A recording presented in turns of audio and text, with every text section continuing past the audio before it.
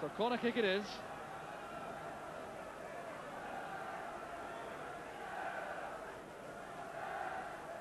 Packed goal mouth.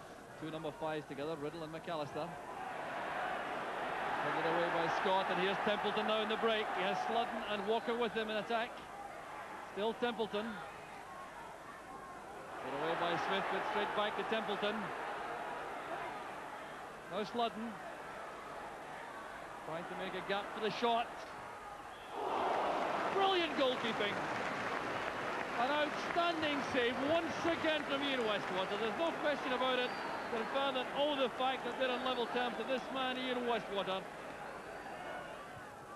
And run by Scott. Here's Holt.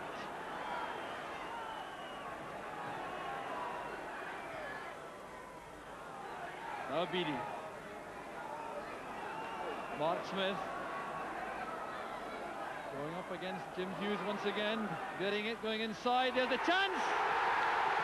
The opening goal is Ross Jack from Dunfermline. A spark of inspiration from Dunfermline and from Mark Smith in particular. And Ayr United go a goal behind. Ross Jack's the scorer.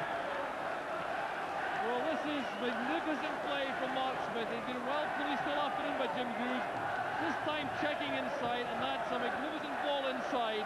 The diving here from Jack, and Watson has no chance at all for Ayr.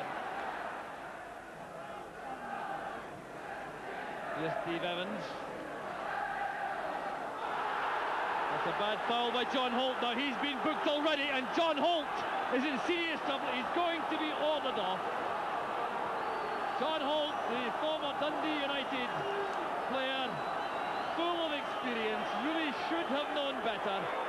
And that foul committed, moment of rashness there, the challenge, clear foul, having been booked already. It's a red card for John Holt. A very sad sight for the Dunfermline fans. Off goes Holt. Dunfermline are reduced to 10 men. The reorganisation being carried out by Craig Robertson in midfield. And Ayr are given an even greater opportunity of going back into the play. Here's John Sludden with a chance. Touched in by Walker.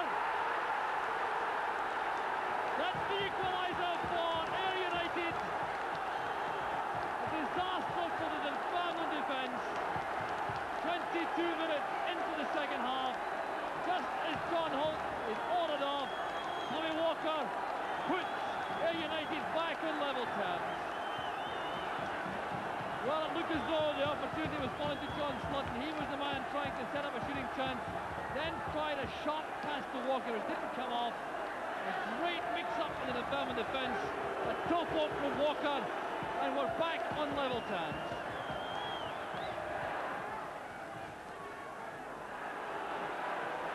Back now with Hughes, to Cowell.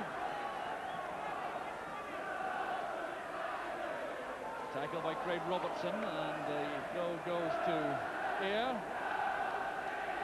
And there's no mistake here, a major shock is definitely on the cards. Here's Henry Templeton. Across the far side to Scott. And a fine effort from Ross Scott. Look at the frustration there. He saw the chance, he had room to set up the shot, hit that with a lot of power. Westwater on the 6-yard line, relieved to see it over the top.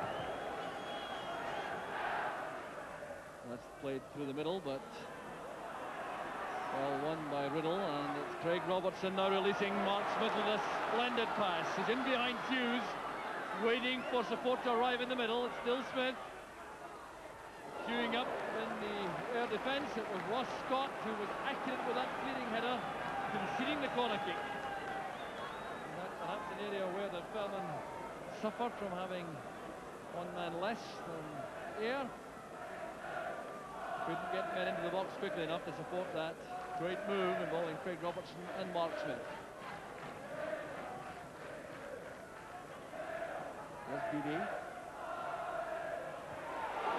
And a golden opportunity wasted by Gary Riddle. Look at the disappointment. And the Dunfermline want to make a substitution. They're going to bring off Stuart Beattie. He's taken a knock. There's Beattie limping off. The replacement. Steve Morrison going on, number 14. 10-man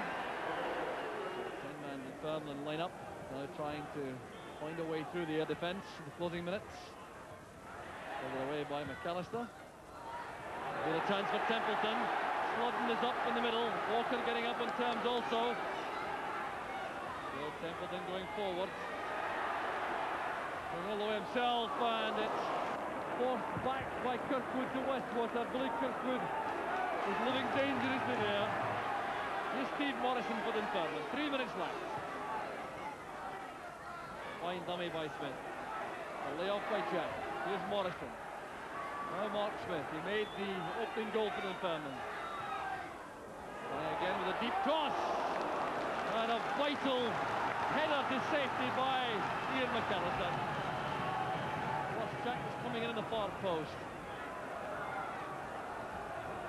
Well, you have to hand it to Dunfermline. They are making a major push despite being reduced to 10 men. Roddy McCarthy is up again, the skipper.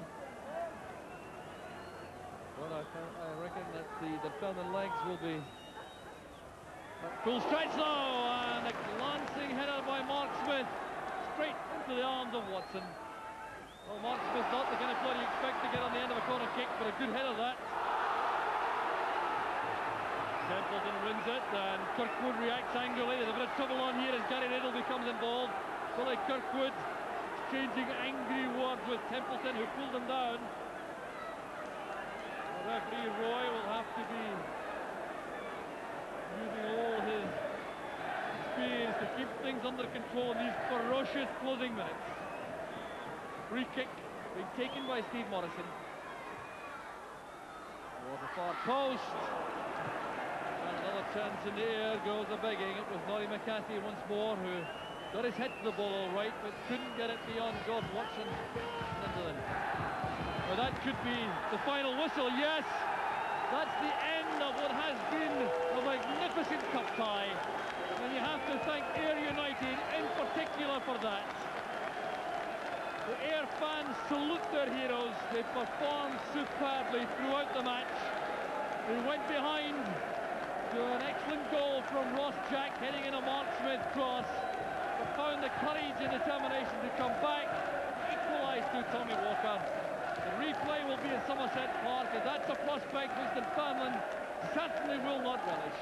Dunfermline 1, Ayr United 1. Ali, give us your impressions of the match. Well, I think it was a tremendous cup tie. I think it lived up to what everyone said. Two Extrovert managers with two Extrovert teams.